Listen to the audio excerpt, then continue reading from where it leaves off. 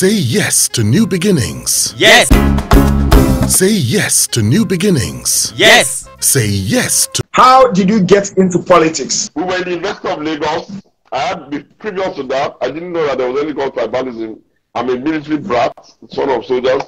Our parents are, our friends are from all over the country. You know what I mean? Yeah. The army is a truly Nigerian institution. I schooled in Kaduna and all that. So in the University of Lagos, at some point in time, there was the SAP riots of 1985, I think, or 86, I can't remember. No, it couldn't have been. 92 or so. 91, 92. Anyway, or 89, one of those times. Yeah, I think it's 89, SAP riot, 89. So that riot, Babangida had ended up saying something like, we have thrown everything at it and it's not working. And I knew that he had a lot of brilliant heads around the table, Chu Okongu, all of those big names, Olufalaye and all of them. So it started to stimulate my reason for asking, why will he not be working? Anyway, long story short, I was in Europe.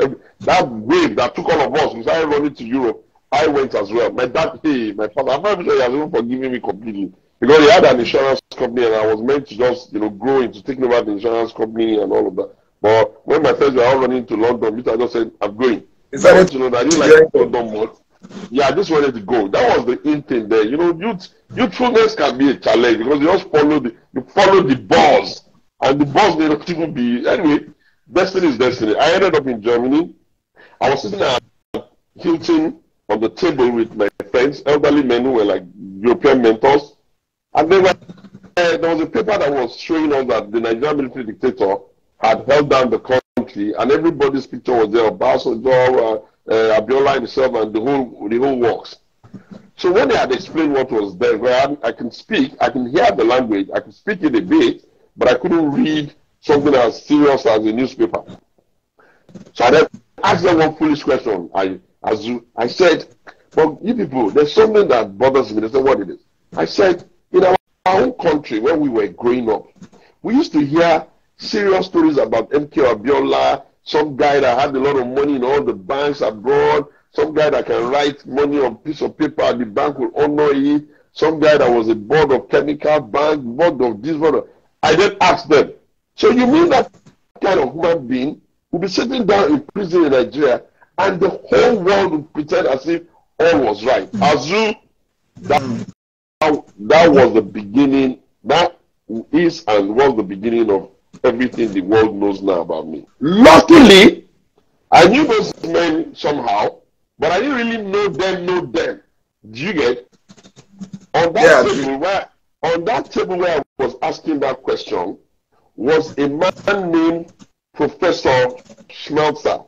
Professor Schmelzer was one of the leading economists in the German economic industry in Kiel, their university, was a General Angst. General Angst was, at least I hope I pronounced his name well, was a general from the DDR, the Eastern Germany part, before they amalgamated it.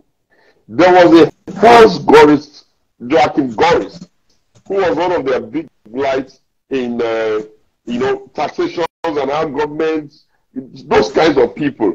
There was a man named Urim Fumor, who was former head of the French intelligence service. It was that kind of community I was seated with. And when I asked them that question, they now, when I was young, much younger than this, they now offered, must have been about 93, 94, most likely. They now offered to let me find the answers to that my why. And at that time, there was no free internet. So I used to work, they told me somebody would pick me up the next day in the morning. So they'll pick me up in the morning, they'll take me to one office. I know that office and I know what they do there now eventually. And somebody would just come in, key in like something like a password and all that to a computer. And I would just sit there in that room, there was just that computer. There was nothing of the world, there's no books, there's no nothing. I would just sit down. And I started reading the Nigerian file from the point of view of declassified information of Secret Service in Europe from time immemorial. So let me tell you, when I read, I started reading from today backwards. The more I read, I'll be there maybe after. I'm not a great pastor up to now. I'll get there maybe like 9-ish, and I wouldn't leave the place until about maybe like 6-ish. Azu, I was a young man, I wasn't married, I didn't have kids, I would just go back to a villa that I was staying in that belonged to one of the former kings in Germany, Azu, and I would cry throughout the night. Wow. And I'll go back the next day, and then I'll continue reading it. When I get back again, I will cry throughout the night. This was what I did for months. So I started reading what was in the file. Forget about June 12. I saw the whole shenanigans of June 12 from their view. I saw the shenanigans of how they created Nigeria from their view. I saw the shenanigans of how they did the religion from their view. I then started feeling that, no, God has been unfair to us. Because I could see the conspiracies and all our leaders. One of the reasons why, although I'm very critical, I'm not too abusive of leaders. I don't like to drag them down. I don't do pulling down anymore. I've never done it anyway. It was because of that experience. Because I realized immediately that, in fact, our leaders are like, no, pawns are too big. You know how to play chess, Azu? Pawns are too big. Our leaders are like small straws in the hands of very artful nations who are only after their own interest. So I saw how everything. I mean, I'll give you one that will shock you. When there was head of state at that time, and the June 12 issue was there. They now said they were disappointed. You know, there was a problem with us on FIFA, remember? And they gave us a ban, if you can recall, at that time.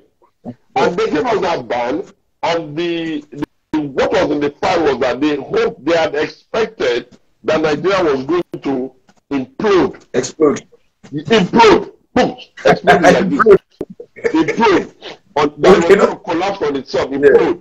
So, luckily, we now went to play one match, whether it was down that 17 or something, I can't remember what it was, and Nigeria won. And there was so much excitement in the country that all of the prediction that Nigerians were going to be unhappy and the whole build-up of June 12, the failed bank, everything disappeared. Now, they wrote in that file, if I can quote the verbatim, it's been a while now, that they were tarnished for Spain. We cannot understand the gates we have a nation given football because of football. We just step out of this. So wow. Now, what that does for me is that, I mean, come on, Azu, not being immodest, I've always been a very critical and income mind, straight A's. So I started telling myself that why would these people be unhappy that somehow we dodged the bullets? So I read all the way down. Then I started feeling that, okay, because we're African, remember, we believe in God and all of that. I started feeling that God could not have been kind to us. So what happened? I now spent a little bit more time testing the origin of religion according to what is in their own files. Okay, if these people could do a census during the time of Jesus Christ, obviously they must have been keeping records. This was how I became this. So my first action, Azu, God bless you for this question. My first action after I had done was that why were they in Dusseldorf? They themselves. They were in Dusseldorf at that time because they were trying to figure out how to introduce the single currency. You know, before then, all the currencies of Euro, Swiss franc, the Deutschmark, this, that was the currency. So they were looking at the date of introducing the euro. So they had brought all these great experts to come and, think about it. And that was in the midst of people that I was just like hanging out. So I then went, they were taking me and dropping me, taking me. So when they now got to her, it was in the office of Joachim Goris that they sat down and they were putting all the models together. So they were sitting down there. I was there too. So I then sat down and I was listening to them.